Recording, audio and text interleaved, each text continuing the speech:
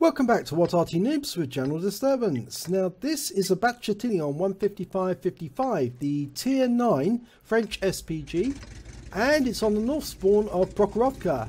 Now I happen to know that this is the first battle that this particular player has played in the 15555, so I'll be very interested to see how he gets on. And his name is Kento. Yes, you've seen him before and you've seen him in other vehicles. So let's see how he gets on in his first battle in his 15555. Now, as many of you know, the Bat Châtillon 15555 was a prototype that was actually built on top of the Lorraine 40G chassis.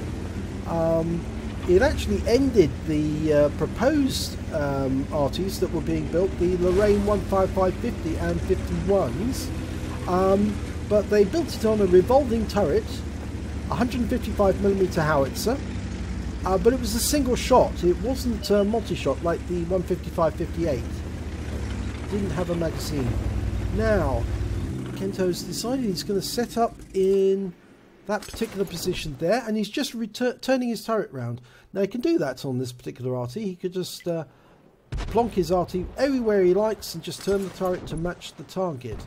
And the turret is turning at this moment. There it is.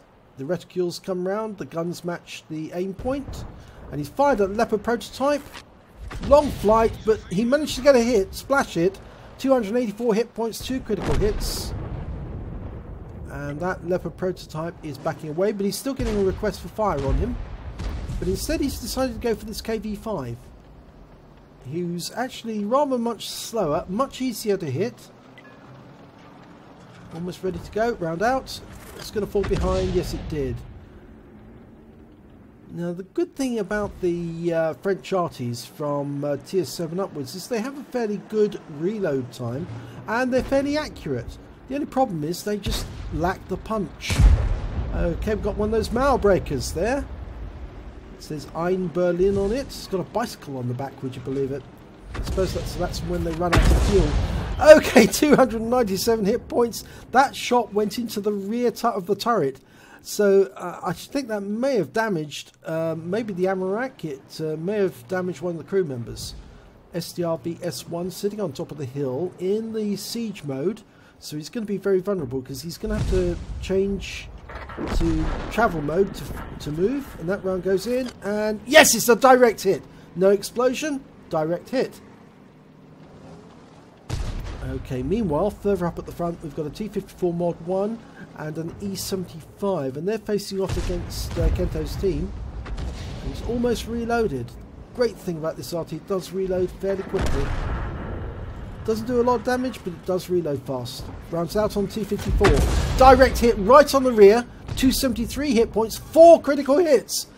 Probably took out his engine. Okay, there's the E-75. He's taken a lot of damage and he's gone down. There's the SDRV. He's moved up. He's still in siege mode. And Kento's almost reloaded. Yep, you know what that means. He's going to get a direct hit. Rounds out now. Oh, it fell behind. That's RNG for you. It stunned him. And he's gone out of siege mode. Now he's back in siege mode again. He's only got 20 hit points left. Next shot will be the end of that SDRV. Yes, it is. And he's out the game. Okay, we've got the Moundbreaker and T-49 poking the ridge line on the centre line. Okay, the Moundbreaker's going to be an easier target. It's a huge lump of metal. And that's a big hit right on the front turret. Looked like it hit the commander's area. If it didn't take out the commander, it probably took out the loader. He's now got a massive stun. Only 77 hit points, so he's going to be out of the game next hit. The T-49, though, has been tracked. He's stationary. The Moundbreaker's coming forward again. Now, he will get killed if he does that. Round out. Oh, that was just too far away. It was trying to anticipate that the Moundbreaker would keep moving forward. He didn't. So Kento's changing his aim. He's going to go back to the hill. T-54 Mod 1 is going to get the first shell, I think. He's using the bushes, trying to use his bushcraft, but he has been spotted. And he's out the game. T-59. Okay, Hype 59 on top of the hill. Rounds out. and that splashes him. 2 critical hits and some stun, and he's receiving stun assist now. That 59's backing off. He's hurt. And there's Tiger 2. And he's full health. How did he manage to get up there, full health, and not get shot at? Okay, well, Kento's going to rectify that in a second. Ready, round out. Direct him right into the side. Look at that. 220 hit points of damage there. In fact, actually, he lost something like 853, I think, in that shot. But it's actually only showing us 220. Okay, STRV is retreating there. I think that was an STRV. And another direct hit, 294. And he was taken out immediately afterwards. So it appears that Kento farmed all the health on that Tiger 2. Brilliant work. Okay, Type 49's gone down into the dip, and he must realise he can't get out of that dip that way. He has to go the opposite way. He's going to try and climb up. He's very, very silly. Round out on the Leopard prototype. Splash kill. 164 hit points. Good shot. KV5's going for the cap. He's getting hit in the process, and I'm afraid Kento's still not reloaded. Now, the enemy Arty's been spotted. It's an M53-55. He's on the other side of the railway line. He's going to be an easy shot. There's an AMX 1390 the other side, and Kento's lining him up. Getting ready for it. Rounds out. Oh, no, he pulled forward. But he still gets the kill. 450 hit points. That's his second kill of the game. T49 on the enemy side is now out of the dip, and he's motoring towards the railway line as quickly as he can. Meanwhile, up on the hill, we've got an STRV 103. And he's, I think, in siege mode as well. And this is a perfect target for Kento. Round out. Direct shot into him. Took away. Wow. Took away 284. And he's been taken out of the game. So he farmed the rest of the health as well. And that's the end of the battle. Wow. Very, very efficient. Remember, this is Kento's first battle in the Bat Chat 155-55. So let's have a look at the end of battle stats. It's an ace tanker on his first battle. Would you believe it?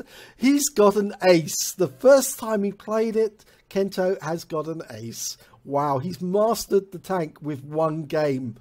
He got a Bruiser medal for getting at least 5 critical hits. He got 11. And he gets a Confederate medal for hitting more of the enemy than anyone else in his team. At least 6 tanks that were subsequently destroyed by other members of the team. And you can see them there. Oh, wow. Ace tank on your first battle. That's a bit of an anticlimax, I suppose, in a way. He hasn't got to work his way to the top. He's already at the top. Okay, let's have a look at the damage. Well, he came second on damage, 2,741 hit points. The T-34 did 3,500, so he was working a lot of the enemy tanks, but he didn't get any kills, whereas Kento managed to get 2, and that puts him joint second with 2 kills. Again, it was the Scorpion who managed to get top kill with 3. And when it came to base XP, well, he was third with 1,053, but that was still enough for him to get an ace tanker. And, of course, he got the Confederate medal as well on top of that. He fired 14 rounds, got 8 direct hits, 8 penetration, shows the accuracy of that French gun.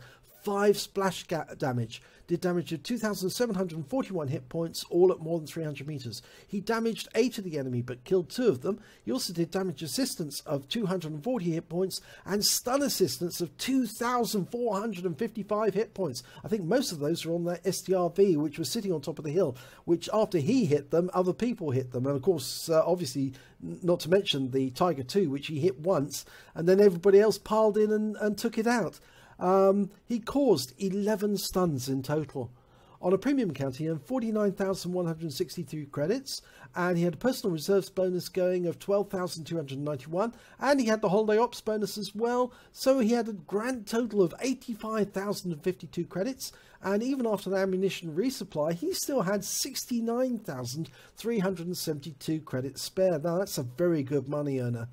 He received 1,580 experience points, but it was ×2, and he had personal reserves bonus and the holiday ops bonus as well, which means he took home a whopping 5,498 experience points in total. Now, I would love to know if if Kento actually did swap out the crews on one of his other French arties and put his top crew into that Bat Chat. But if he did, my God, he did well to get the Ace Tanker. It really is a good result indeed. But I'd love to see what happens now when he gets the Bat Chat 155-58. I think the enemy is going to suffer considerably. So well done there, Kento. Nice replay. Thanks for sending it in. If you enjoyed this replay, please give it a like and do subscribe to our channel. And hopefully it'll be your replay I'll be featuring in our next video.